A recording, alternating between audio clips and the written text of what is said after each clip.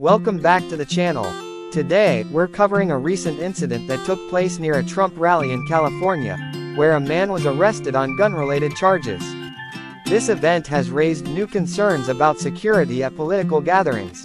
The arrest occurred after authorities received a tip about a man carrying a loaded firearm near the rally.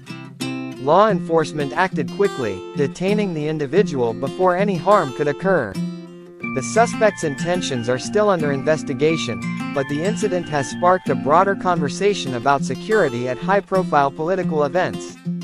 Trump rallies often attract both supporters and protesters, making security measures even more critical to prevent potential threats.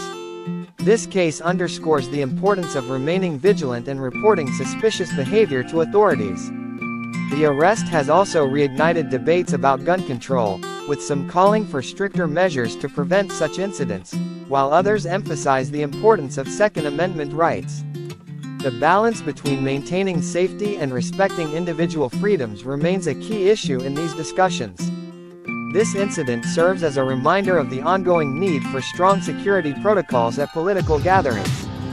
As we continue to follow this developing story, don't forget to like and subscribe for the latest updates.